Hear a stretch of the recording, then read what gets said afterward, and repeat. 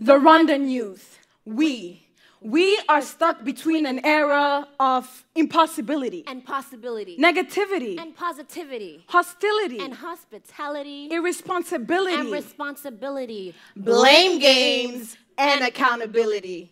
Ibaze nawe.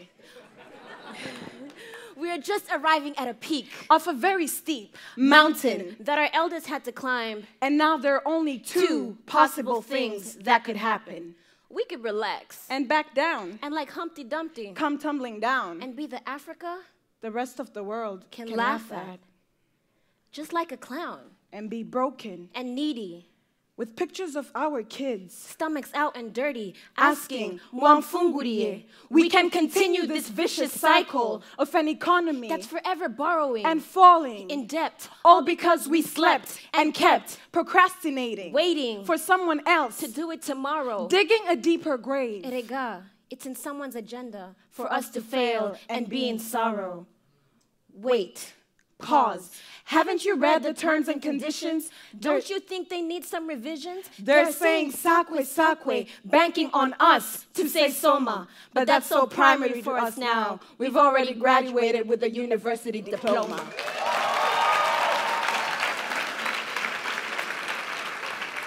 So, mwibaze namwe. Or we could take charge. And by we mean you and you and you and you and you and you and me. Take this opportunity we've been given. And make a living. Make our dreams come true. Be a different you that Africa can look up to. that history books never knew. We can teach the past a lesson That in fact, history does not repeat itself because we won't let it. because our people will not kill each other again. Because that already happened and we won't forget it. Erega, ijoro ribarwariraye. Walai, we are living proof. Rwandan youth, mwibaze namwe. Ko for once We have a leadership that That really wants to have a relationship with its people to do good, instead of evil, willing to help us advance. instead of take us back to the medieval period.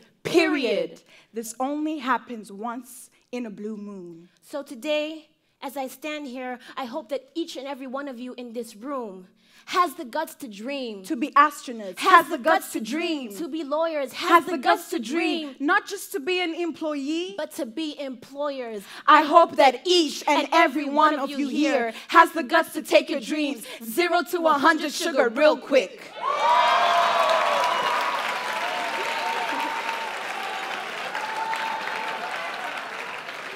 Don't let this opportunity go to waste. Have dreams of expensive taste. Then send the bills to yourselves, wake up, work hard, and make a living of this opportunity we've been given.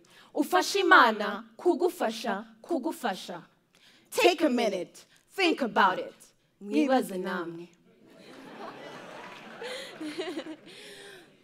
Before we leave this stage and turn this poetic page, we'd like to welcome The President of the Republic of Rwanda, His Excellency, Mr. Paul Kagame.